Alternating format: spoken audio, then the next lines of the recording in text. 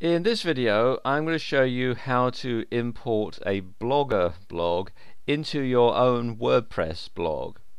Something that puts a lot of people off from having a WordPress blog on their own domain is if they have another blog somewhere else, they're going to lose all of the posts and so on that they've had on that other blog, like if you had a WordPress.com blog or if you've got a Blogger blog. But the latest version of WordPress and the latest installation of Blogger do allow you to move between Blogger and WordPress, and I'm going to show you how to do that in this video. This is the Blogger blog that I'm going to use for this demonstration. It's one that I've set up for this demonstration. I'm not going to use it for anything else, but I've set it up here to show you how to import. Okay, if I come back to the WordPress dashboard, you can see here in the Tools setting, if you come under here to Import, you can see there are various other formats that you can import into WordPress. You have Blogger or BlogRoll or LiveJournal and so on. Now you need a plugin to import Blogger, because if you click on here, it opens up this particular pop-up window, and we need to import it. So what I'm going to do is, instead of downloading and then uploading, what I'm going to do is actually close this and go to the plugins page and click on Add New,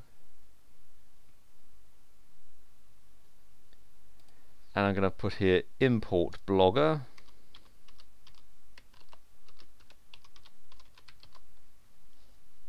and search plugins,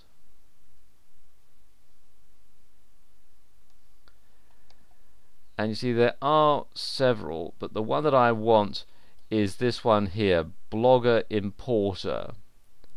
So I'm clicking on Install now and click on OK.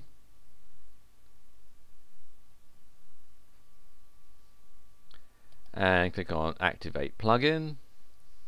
And there we go, that's activated.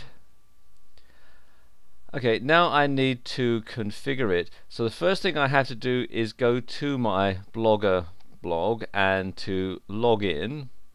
So come here to Sign In, and then I sign in using my Google account.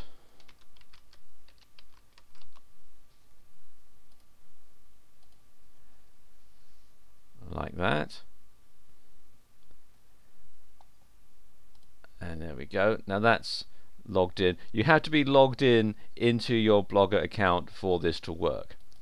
Okay, so now when I come down to Tools and Import and click on Blogger, you can see this is all set up now. So click on Authorize, and I'm going to click on Grant Access, and there we are, and you can see it's telling me the blog name and the blog URL, the number of posts. There's only one and there's no comments. You can have it restart. I'm not going to do that. I'm not going to clear the account information. I'm just going to click here on the magic button that says Import,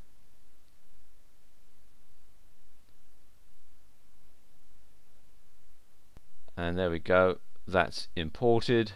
So now if I go to Posts, we can see, in fact, I'll tell you what I'll do even better than that. I'll open up the main page in a new tab.